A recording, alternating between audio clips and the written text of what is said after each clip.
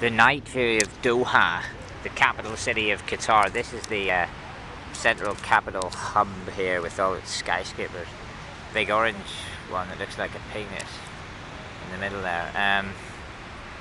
All lit up, but some look a bit empty and deserted. And then of course here we have the Islamic Art Museum. Its elaborate walkway of palm trees and the seafront of Doha in Qatar. One of life's more unusual capital cities of the world, but it's my second time here, and it's quite a cool place actually. It's just a little over elaborate at times.